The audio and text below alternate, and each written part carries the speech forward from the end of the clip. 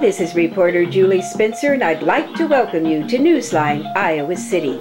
Please join me today as we take a trip to the Salvation Army of Iowa City.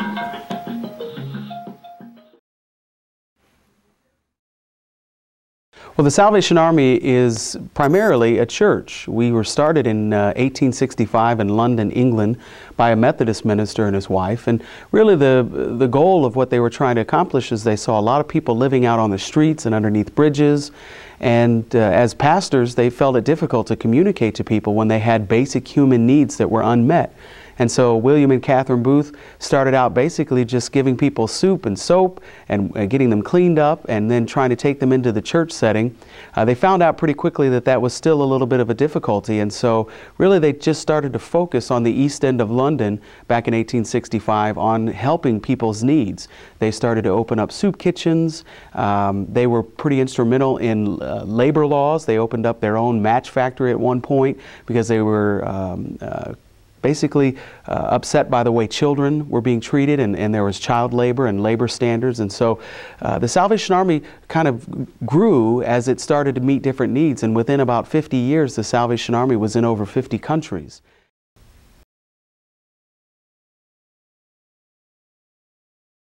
My wife and I have been here since July of 2003, and we are appointed here by the Salvation Army. Much like the military system, the Salvation Army appoints its officers or its pastors to locations.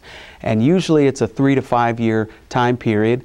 We've been allowed to stay a little bit longer, and we hope to stay another 3 to 5 years if possible as things continue to grow and we enjoy the community and our family enjoys being here. The reason I started to join the Salvation Army when I was 9 years old, I went there as a kid, and our family received a lot of social service help. We got involved with the youth programming activities, and then we were helped through the social service window, like I said, started to be a part of the church.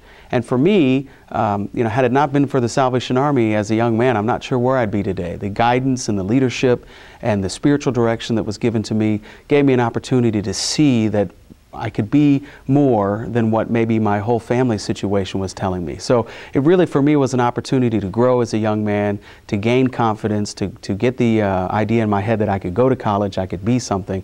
And so my path with the Salvation Army started as a young boy, and I continue to serve today for those reasons.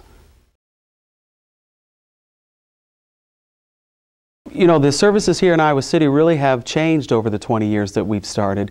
I believe back in the flood of '93, there was a real need for a soup kitchen type program. And so over on our building on Highland Court, they started to operate a soup kitchen out of a small facility that started to grow over the years that it was around. And when we moved here in the early 2000s, they built a soup kitchen specifically for the purpose of housing, 60, 70 people a night if needed.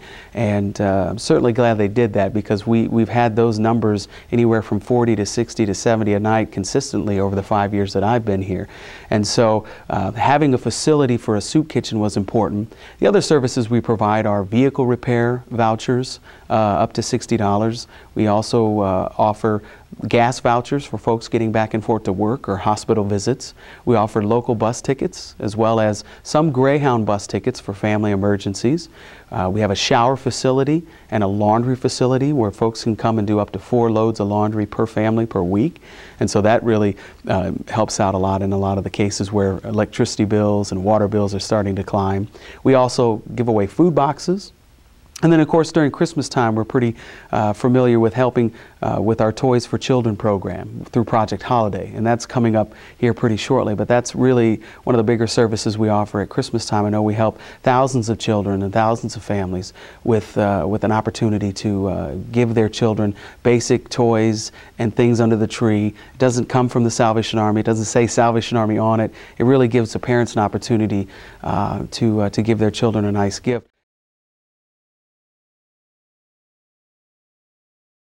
We have a wide variety of people that we serve. I mean, obviously, we serve low-income families, single mothers, single fathers, homeless individuals. That's probably the main population that we serve as far as our social services.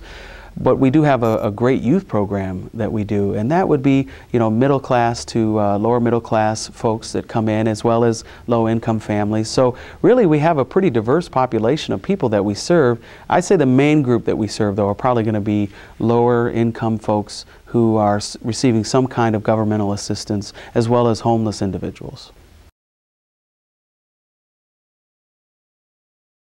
Funding in general from the Salvation Army in Iowa City comes from the community of Johnson County. We receive, I believe, about $4,500 from FEMA to help with some of our soup kitchen efforts. So of our budget this year, that's about $420,000, only $4,500 of that is designated from the federal government for help with our soup kitchen. So the rest of that money comes from generous donations throughout the community. That's obviously, people are aware of our Red Kettle effort, and that'd be one thing that I'd want to encourage folks to do. If they go to our website, icsalvationarmy.org, there's a link on there where they can sign up and help us with our Red Kettle effort, volunteering at a location. As Christmas approaches us, that's really our most critical time when we're raising money. Between Thanksgiving and Christmas, we raise about half of our annual budget. This year, we're hoping to raise $225,000 again, which is about half of the annual budget, and so we'll need help from the community to ring the bells and to raise the money. Then throughout the rest of the year, our funding comes in primarily through mail appeal, where we're sending mailings out through the community about different things that are happening within the Salvation Army, and then we receive support back from those groups. In addition to that, our church members tithe and support the church aspect of the Salvation Army. So all of that money that comes in, other than that $4,500 that we get from FEMA, is raised in the community. And it's a wonderful thing to be able to say that what's happening in our community need-wise is being met in our community by those generous donations that are coming in. And 85 cents of every dollar that's raised through the Salvation Army goes to direct client service in some way. If that's the soup kitchen or the youth programming or whatever it might be, those funds are going directly to those client services. And so that's a great return on an investment from a family that may be wanting to give to help support another needy family or somebody else's child in some kind of a program. Well, this is our chapel facility. This is where we have our church services on Sundays and Thursday nights, as well as we use this for Tuesday night programming. This is where our young ladies will practice dance, and we'll have anywhere from 20 to 40 girls in here, depending on how many show up. So it's really our main place for worship as well as programming. Well, this is the main area. When folks come in for basic client services, they would come in here, and this is our social service office, where we have Deshawn that is director of our social services, and gives folks an opportunity to sign up for food baskets, clothing vouchers, vehicle repair. All of those things will be done through this window here. This is our conference room slash classroom slash multi-purpose room. This is really where we do a lot of the work with the children and our youth programming. Various groups will meet in here throughout the week and on Sundays for different types of activities. And so this really is the largest space that we have for any group activities that we do. This is our basic hallway, if you will, that leads to our day shelter and our soup kitchen. Some of our offices that we have for youth and family programming. A couple other classrooms that we have throughout the facility. This is one of our day shelter areas. This is where clients can come and sit and just relax. We have some computers that are available with different games and things like that. Down here we have our laundry room, where people can do up to 4 loads of laundry per week. Gives a great opportunity for someone who's struggling, doesn't have a washer and dryer at home, and kind of expensive to go and do those things. That's a great tool for them to be able to use. Down here we have our shower room, where again it's basic, but folks can come and take a shower, get cleaned up, and hopefully ready for a day of work, or come here really after a day of work maybe and get cleaned up.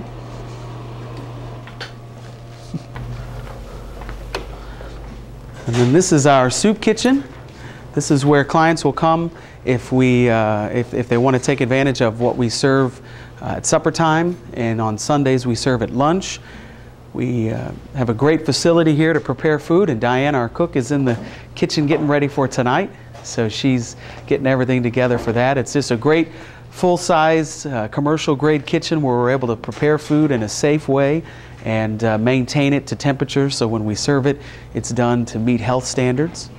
And we play around with the configuration of this room. If we're having a program go in here, or mostly it's just used for the soup kitchen, we offer bread and things like that that were donated from Hy-Vee and other various places throughout the community.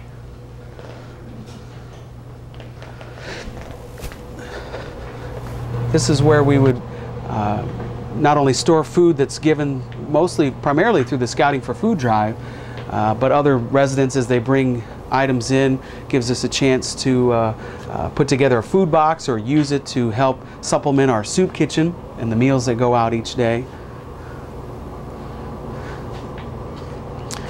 We have a walk-in cooler. I don't know if you want to get any shots of that. That might help your situation as well. Whew. And again, we try to keep food to temperature and maintain food standards so that we're serving safe and good quality meals.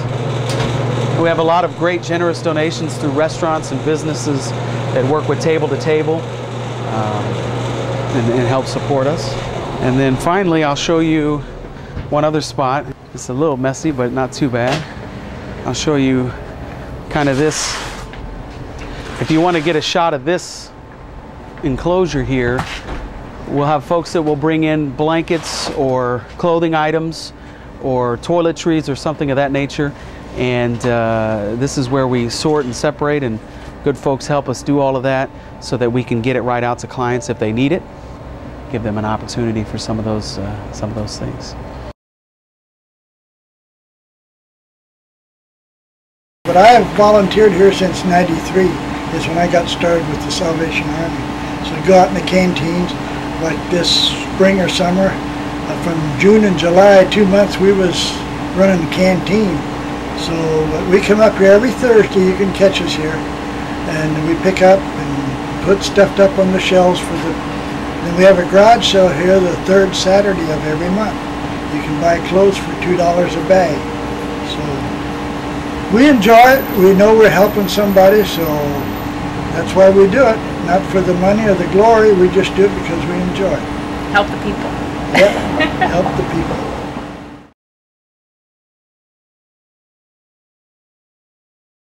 Well, the future of the Salvation Army in Iowa City really depends on the needs of the community. We are in the process of starting what we call a needs assessment, and we're going to be sending out surveys hopefully within the next couple months to residents and businesses and community leaders within the Johnson County area, trying to discover what are the needs that are still being unmet within this community. And then with that, we'll take that information, look at our services we currently are providing. One of the growing programs that we have going on is our youth programming. And over the last few years, we've really seen an increase. It operates somewhat like an after-school program, although we only meet once a week on Tuesday nights now, and then we have some programming on Sundays. And these are children who get an opportunity to learn different life skills as well as musical talent. We have a dance group that goes on. For our boys, we have a gymnasium, and the City of Iowa City has graciously rented the Grantwood Gymnasium facility for us to use that for our programming as well as recreation. So we obviously know that the need is growing. We need a larger facility. And so one of the things we're trying to do right now is figure out what the needs are in the community and then base any future decisions on that study and what comes back. So I think the future of the Salvation Army in this community is strong. We're well supported. The community does a great job in funding us, and we're so grateful for those gifts and those opportunities to lend a helping hand, and whatever the need should be, we'll continue to meet that need as best as we can.